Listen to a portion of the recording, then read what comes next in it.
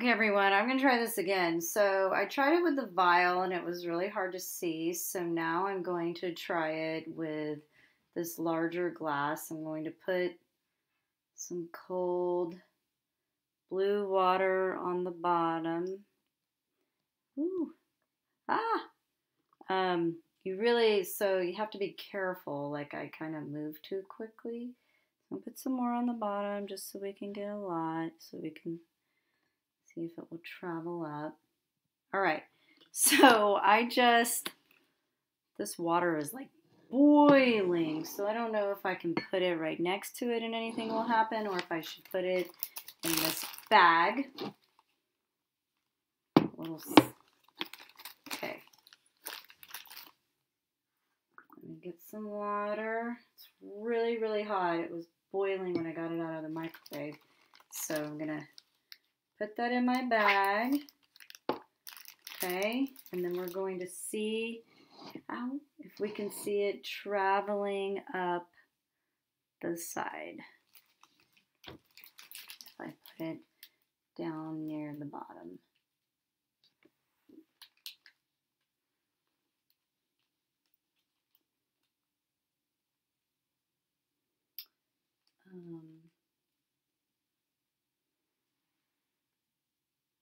It might take a little while, but I do see it starting to rise. So remember, we were doing the hot water challenge to see what would happen if we added hot water to the side of the cold water. I'm going to put some more in there. Oh, I definitely can see that it has risen. I think you can see it a little bit coming up. Oh yeah, it's like almost all the way up to the top.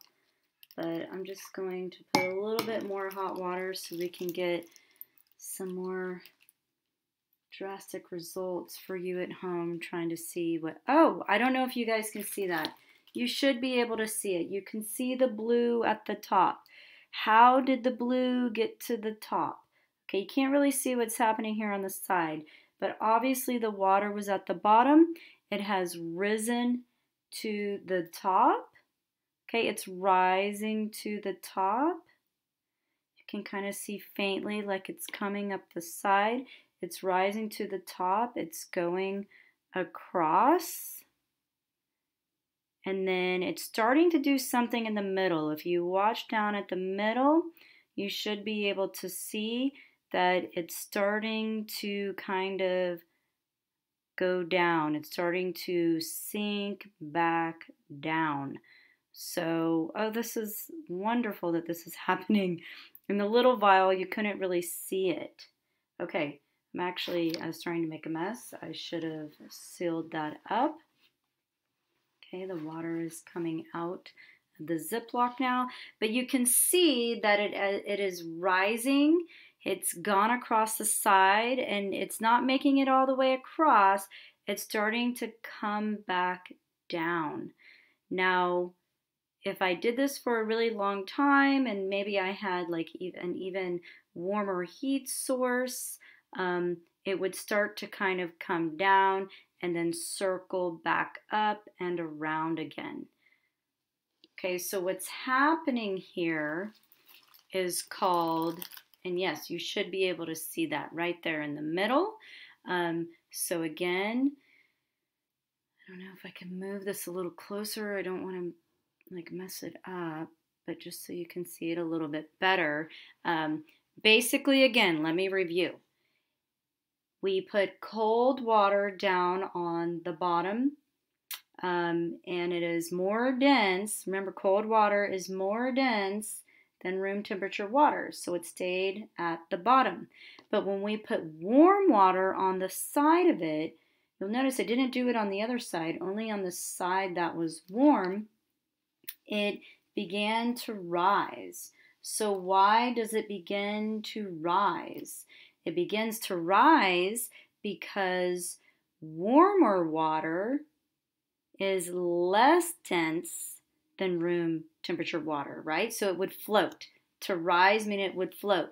But why, when it got to the top, did it start to go back down again? Why is it coming back down again? Well, that's because at the top it's colder, so it cools off. So then it's going to sink again because it's becoming cold again.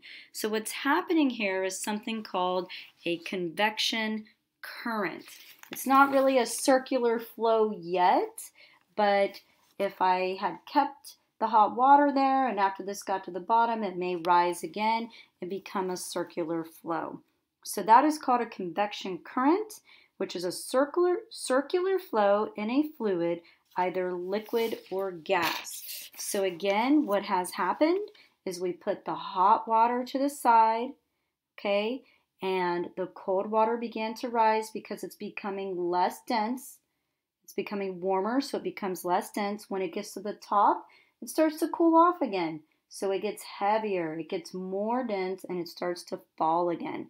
When it gets to the bottom, if I would have kept that heat source, it may have started to create a convection current or a circular flow. So what you're going to do now is you're going to go back to the Google class assignment and you're going to fill in